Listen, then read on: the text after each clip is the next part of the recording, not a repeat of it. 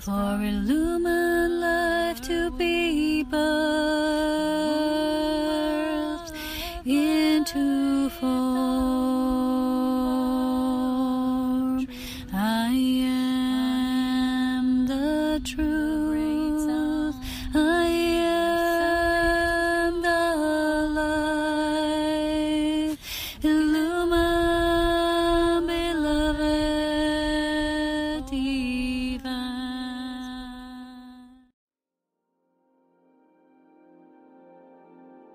So hello there everyone, and aloha. Warmest welcome here again with me today in this video.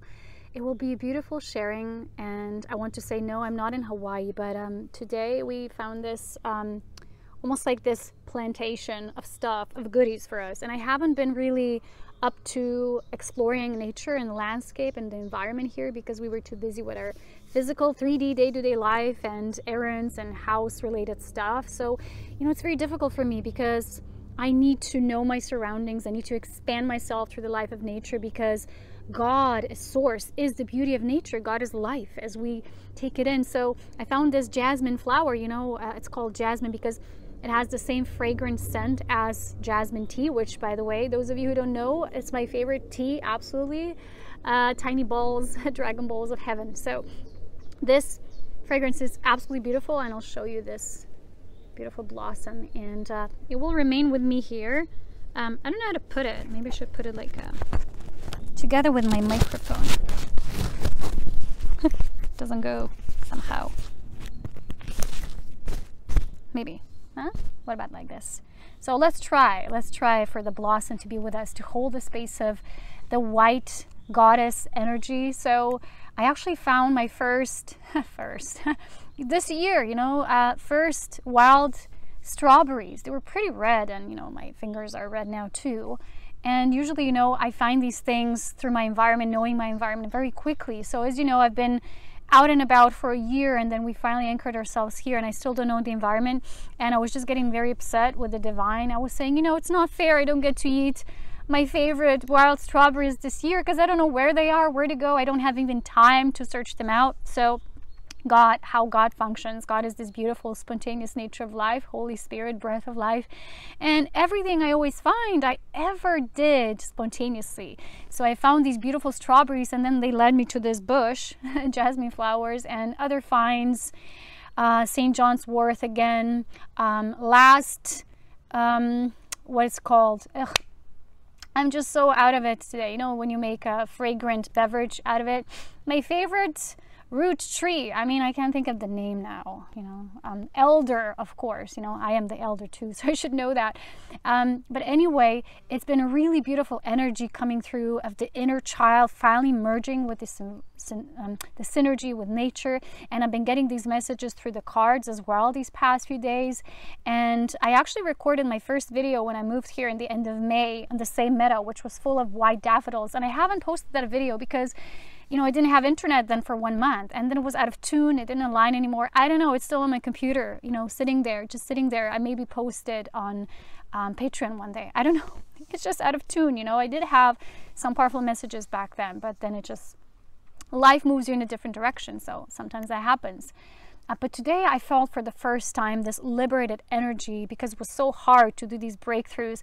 And this is something that I want to talk about today because Source, the Spirit of Life, explained to us this illumination process that is a gradual process here on earth for all of us who are in this path of ascension and ascending through our bodies, our beautiful physical vessels. And it's been like, we've just been sitting there, and in my last nature retreat, sorry, there's flies here everywhere. I don't eat them, right? Have to be watchful. So in my last nature retreat, I really unplugged for those 2 to 3 days, and there's something that shifted in me. And I told you it was about anchoring the beloved, the channel of spirit that always was with me and within me. I always had it, but through the transgression, somehow it was blocked. I felt like it was lost. It wasn't lost. It was just temporary, put on hold and blocked through these frequencies. So today, source through what I'll share with you that was channeled through me today as we had our sitting sessions. We do them almost every day now as we can. Sometimes we have to go do something else, we don't have one, but we regularly have these sessions now, holding space and getting information.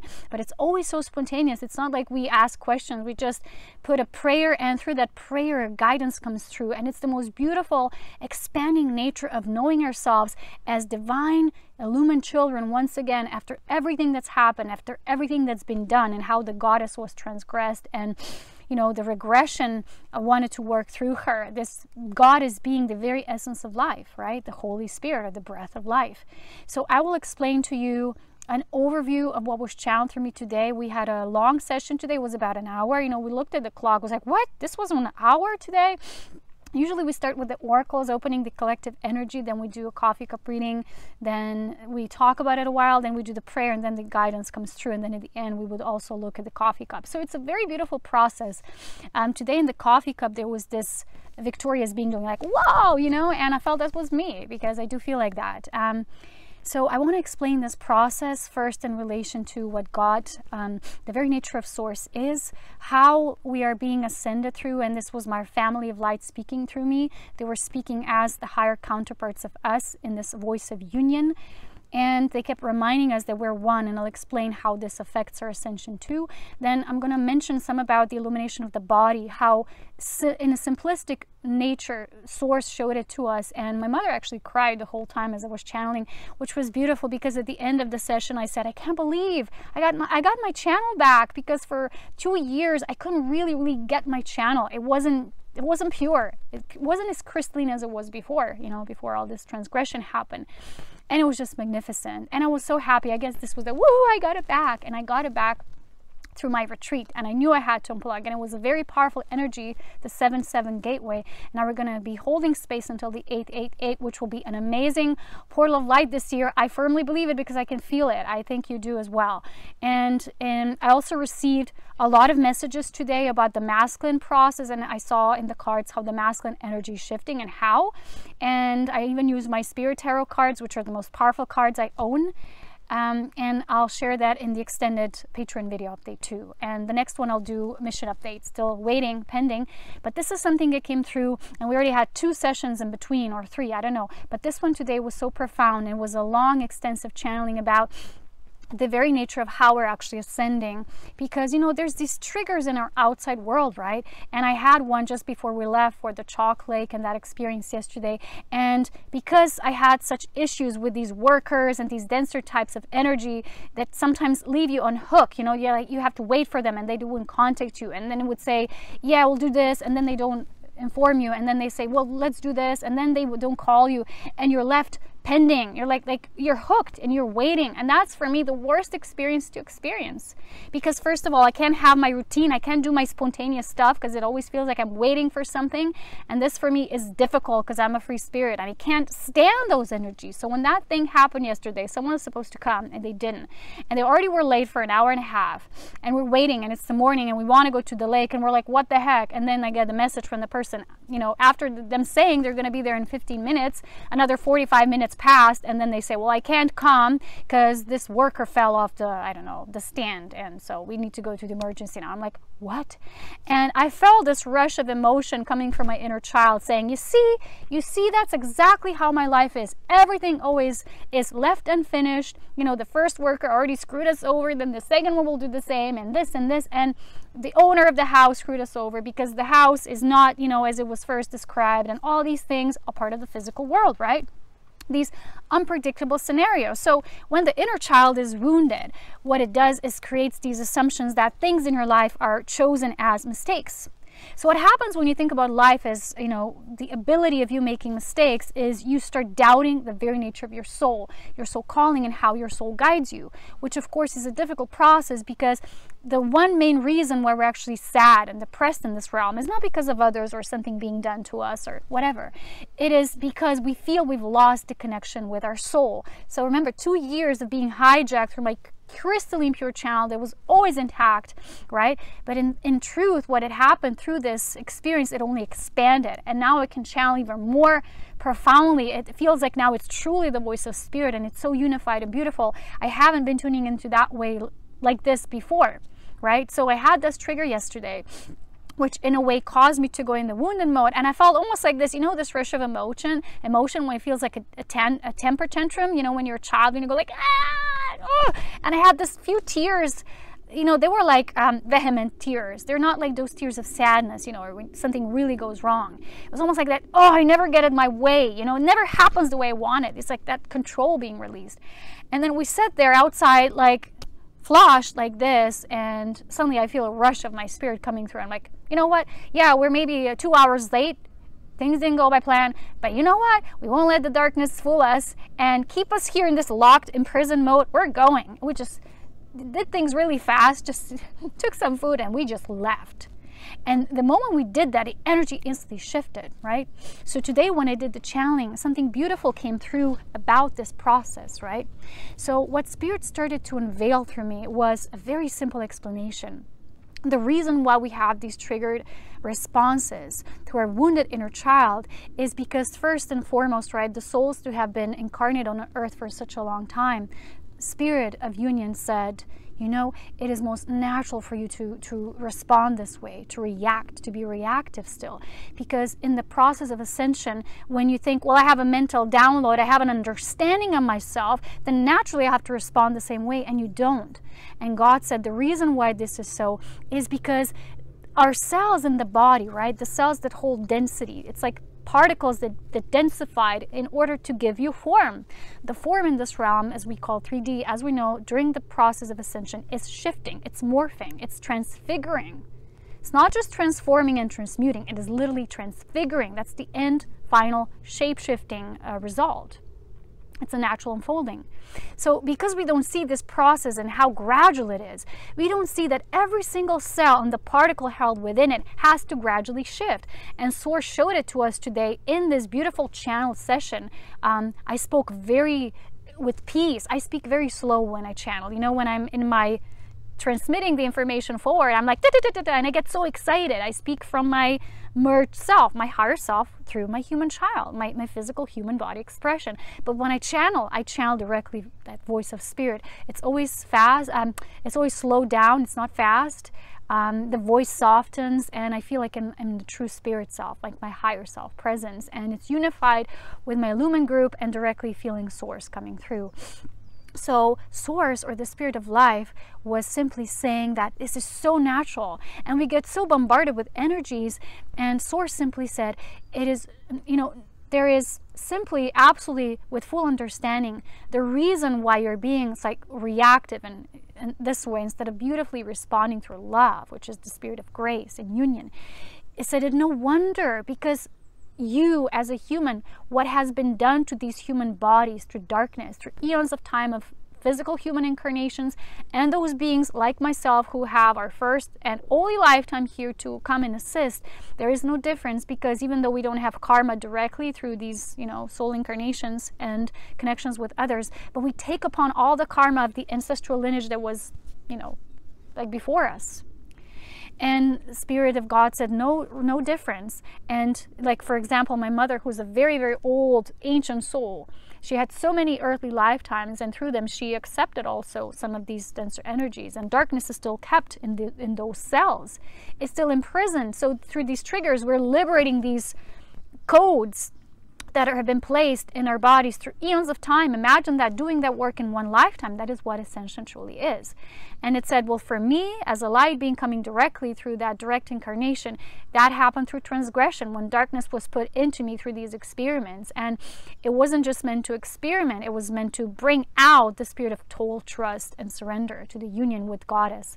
Because Source truly, as I explained in the beginning, is the Spirit of Life. So when we don't live our life like that, spontaneously, magically, exploring nature, wandering off, you know, being that fool, the awakened, the playful fool in tarot, that aspect, the awake fool, is we're not really living life. And in truth, we're actually doing a disgrace to the very nature of God, because God is life. And if you don't live life fully, you don't take it in, you're not living God. You're not living as a living God being, presence within you. You're living like this half discarnate entity, almost just part of you feeling it's engaging with life, a very dense frequency, very filtered kind of way.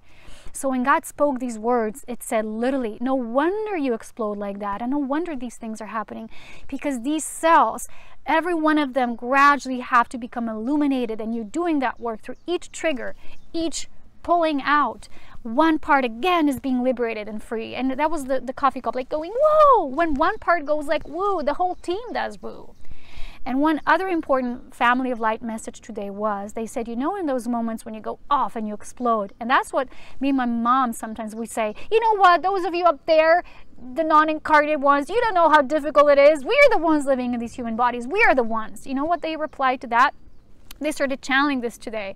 And they said, you know, when you say those things, remember that every single pain you feel, whatever you're going through, we feel it in the same way. It's just that we feel it almost like trans-dimensional. We feel it like out of this dimension. So they said, you experience and you feel like captured in time. That's where you feel a sense of density and being with this, being plugged into this, anchored into this dense mode or this frequency expression as it is right now. And they said, we experience all that you do beyond time. They said, it's a different experience, but we still feel with you all the time. It's like the denser self or the incarnate self and the discarnate or the light being self, they both experience simultaneously. So it's like this. And through this quantum entanglement, they're being held together. And they were saying how important it is for us to have this compassion for ourselves and the others, to accept this process, because in truth, this is the process of illumination. And it's been lifetimes for many souls. And it's been so much transgression in my own life that most people don't understand what transgression is. If you're not like me, going half bald and being electrocuted and having chronic pain as a result of that and never were sick in your life before, you don't know what transgression is. Because a lot of people come to me and they say, well, I've been transgressed too. There's been transgression in my life. They started using the word after I first, exposed this word. And I started talking about this phenomena, but this is not happening with everyone, my beloveds. These were direct experimentations. If you haven't woken up in the middle of the dream state, as I did in my sleep, caught those beings doing that through you, and it almost, like I explained, they almost rippled me out through the Stargate. I literally went. I almost was totally discarnate and died because of that. And I don't know how I managed to come back into body, but I did. There were twice these experiences when I woke up. This was the hardest thing for me to experience. And I saw these energies going through my body. I literally felt them, and there was nothing I could do. I was like tied. If you haven't had that, you probably didn't have transgression. And you don't know what it is. So when people tell me about these things, like, oh, there was transgression, I was transgressed through. No, my beloveds, not everyone was experimented on like I was. Because you're not interesting if you're not on such a mission quest that light beings are. This usually happens with very, very specific few individuals in a way that it happened to me. It's still very selective, because you have to know, even darkness, it doesn't waste time with just everything. It's very selective in what and how it does. It doesn't waste time and its resources for them. They consider their input needing to be done wisely. So people confuse what I talk about as transgression and normal or regular symptoms of ascension, because you're ascending, you're breaking free from denser energy, so you're having challenges, because each path of ascension has its challenges. And then people start repeating after me, because that's what people do. They learn through mimicking the reflection of the other. And let me tell you, most people, they do not experience what I did, but I have to talk about it because it's a galactic phenomena. It doesn't just happen on Earth, right? And what these beings that have basically fallen members of the light family that were originating from the same core, as already explained. So don't just use that word lightly. I was transgressed. I had transgression in my life too. No. Transgression is literally playing with your body, taking it as it belongs to them, using it as their conduit. They can do whatever they want with it. It's literally an act of experimentation with very intense frequencies that most human bodies wouldn't handle. Even Jesus the Christ at that time, he explained, he said, if I didn't have the assistance that I did, and through the Arcturian collective, he said, I would literally die. And most people don't have that backup that I have, because they don't have that kind of same mission. And most human bodies, if they experience what I did, they would die. So please, my beloveds, take this as, don't compare and don't wish to be transgressed, because I wouldn't wish that upon anyone. I wouldn't wish that upon my worst enemy, by the way. It's living hell. And I still didn't explain, in most cases, like what I experienced this winter. There were levels of fear leaving my body as I was when the surges went out, they were put in. I have never experienced such fear. I never felt fear in my life, but this fear, this was the most primordial fear that you can't imagine. It was like heart rushes. Like I felt like I'm being sucked out of my own body, like I'm gonna die in an instant. This is the transgression fear. It has nothing to do with the fear that most humans experience, like getting out of the comfort zone, that kind of fear. This is like you being in direct contact with like the darkest force you can be. And most people in their humble human lives will not get that close. And I don't wish for them to. And it's not meant for them to, because we experience at the level of our own experience and how advanced we are as a being. So please don't use that term like transgression lightly. Not everyone has been transgressed, but everyone is who is ascending, experiencing ascension challenges. The reason why I was transgressed is because I'm such a vital key to this ascension process and assisting so many souls who are ascending, so that I couldn't do my work, so I couldn't finish my work. So my body was taken as, oh, let's just take it. And I'm coming out as, a bunny rabbit entering out of the lab, and it just survived. Oh, there it is. It survived, but it has all these issues and consequences still. It's not the same. The poor little bunny is no longer the same, But what Jesus explained to me in yesterday's channel session, he said, beings who are truly light beings, who have all the capabilities, and I'll go further with that into mission update, he said they have the power to really change their bodies, no matter what was done to them. And this was the challenge that Aurea took in through her incarnate self. But let me tell you this, seeing our body ascending gradually, it's like each cell is victorious. The whole will feel it, because our cells are part of the morphogenetic field. So the whole field will shift. It's almost like, when you have souls, it's just analogous with the perspective of souls ascending. You would have someone really stumbling like far ahead, and you can't directly assist them. But what you can do, you hold the space for the whole, for the group, and then literally those who are maybe a bit far ahead, they take a few steps further, and then because it's a collective thing, they would also push the one who would say, it's the last standing one. They're really resistant. They can't. They're kind of the last remaining dark one. The light does not function in a way, let's go save that one who's here behind. The family of light has a very divinely intelligent method, the way life force is used to distribute these discharges, these dispensations of light. So they would go and they would hold the light collectively, that it would assist those who are ready. They would be pulled, and then the next last standing ones, just a little behind them, they would get a little further ahead too. And until we get to the last standing one, or the most resisting one of our family members that need to ascend because it was their soul agreement, we would keep on doing this dance. It's like wagons, right? Train wagons being little by little pushing ahead, and this is till we reach the last one. So that how I was explained this process today in this channel session. When the family of light came through, they said you always need to know that we're one, right? As I explained, they exist out of time, we exist now. But they also explained to us this vision of us feeling that, because the inner child is wounded, right? In my example, this shows as I never got anything good or quality.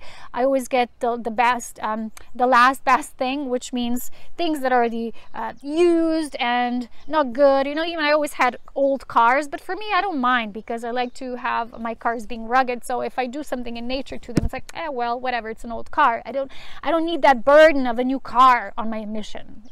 It will be a burden for me, like every single scratch. Oh no, I'm not supposed to worry about these physical things in the nature of my purpose and where I'm headed. So I'm not dealing with materialistic things. But either way, there's a part of me, it's like, oh, why do I have to live in a house that has all these scrapes and people have been ruining it because, all these people that have been living there and they haven't been investing, and now it's ugly and these things are there and I can't fix them all at once and it's piling up. God said today in the session, when the child is wounded, it thinks of things like that. But think of things shifting, just like your body, every cell shifting gradually is the same in the outer world. Things will gradually shift. Not everything can be done at once. And God said, trust that whatever is important, God will give you as an advantage. So maybe something will not be handled or, solved, that you think it needs to be done now because it's something of a disturbance to you, or it's causing you a bit of I need it to be done for me to enjoy life. God said no, but God will always provide for that which is needed. So that happened for us recently because we had an animal coming on a roof, and the roof is not properly shielded, or, it doesn't have the lid cover everywhere because it's an older house. It's cute, but, it has its anomalies, how you would say. And so we're like, oh no, do we need to do like the dropping of the roof? Like, what should we do? But then my mother gets this idea, no, we need to start with the attic, because that needs to be done first. So I put this offering online, because there's these companies then contacting you. So you're like, I'm just putting the offer what I need, and let them contact me. And most of you get these emails and contacts. But there was this person, we left to the lake, and the person just called us and they said, if you have this issue, you need to start with the roof, with the attic. And we're like, that's exactly the kind of person that we need. Like, when can you come to look at our stuff? He's like, tomorrow, which is today. By the way, I'm running late and we need to go meet up. But I'm just saying that when God knows what's important, sometimes the things you think they need to be handled in a moment, they won't.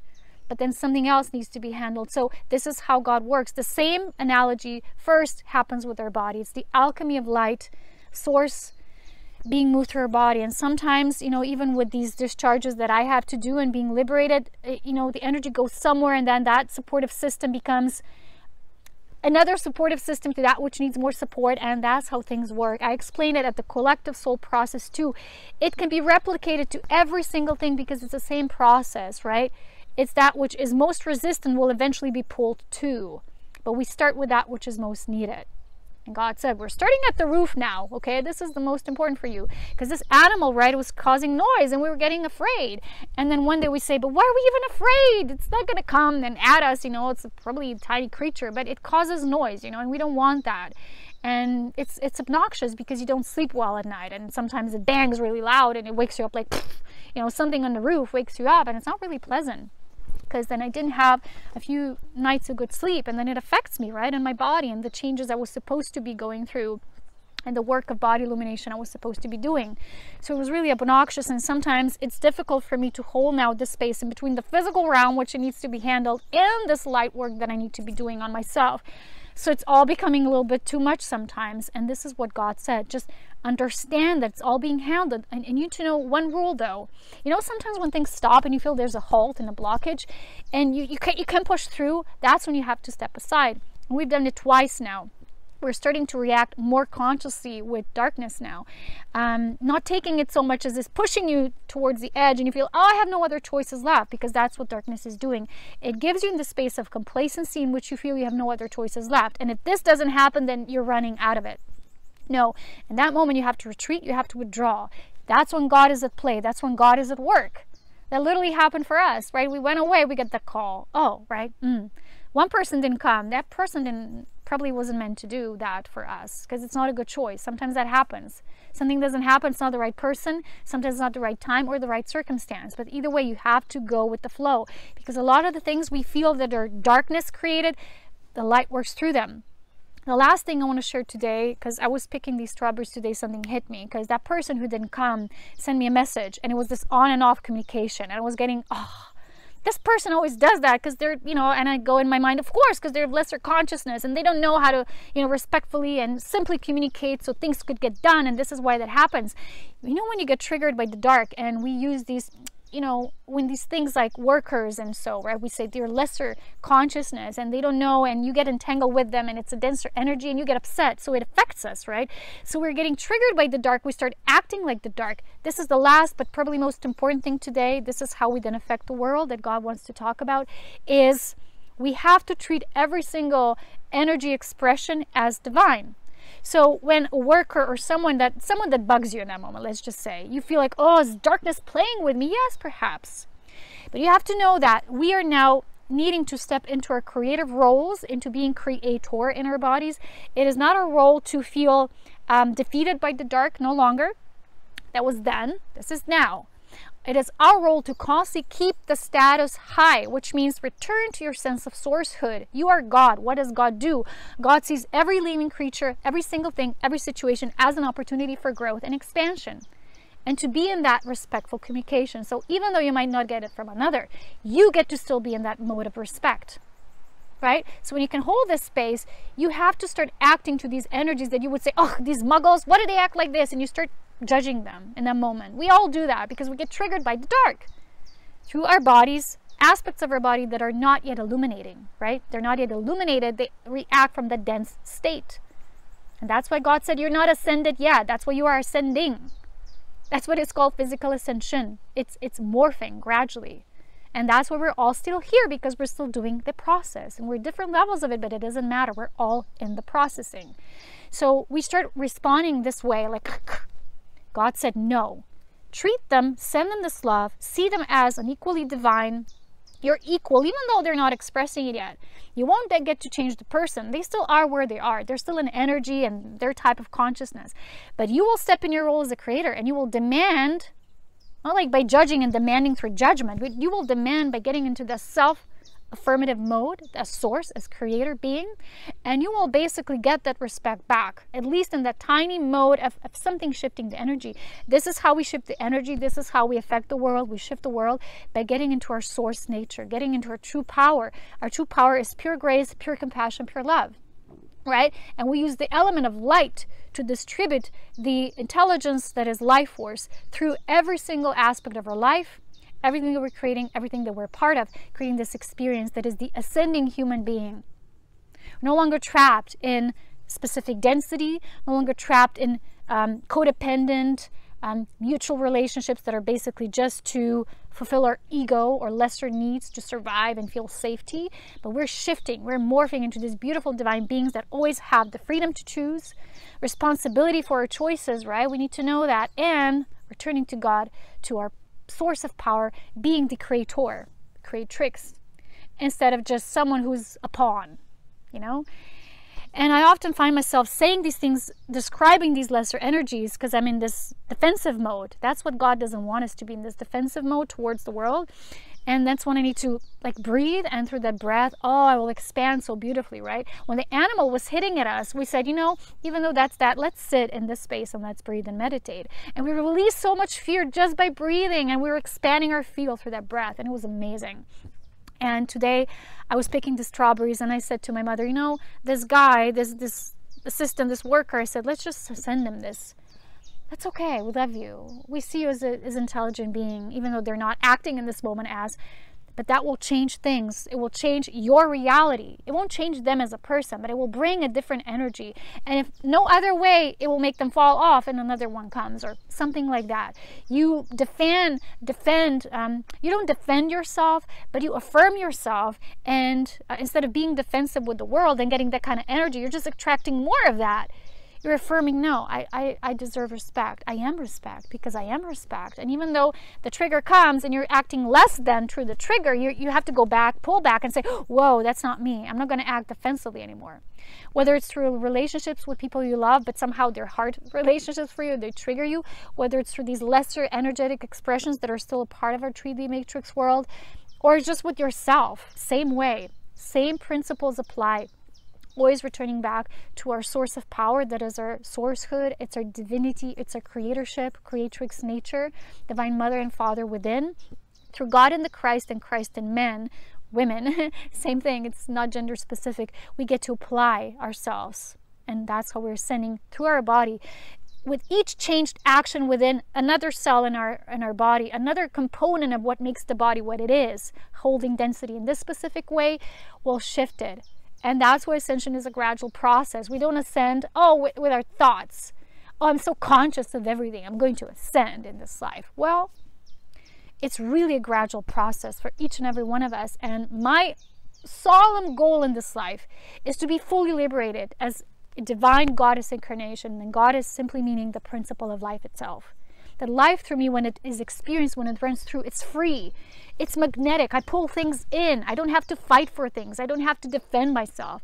I'm just loving, and I'm being affirmative in the way I love, but I'm also being compassionate in the way I love. It's masculine and feminine components of the Christ love, and experience of that love as a human. So this is in a nutshell illumination of our body explained. I will go much deeper in this month. I know I'm running late, but it is what it is. I'm running late now too for our meeting, so I have to leave you with that. I'll do a short mission update and a more extended one on Patreon. Those of you who ever want to join me, even if it's summer, we're always working. I am. I'll see you next time, and take good care of yourself. As always, so much love is in power, and bye for now.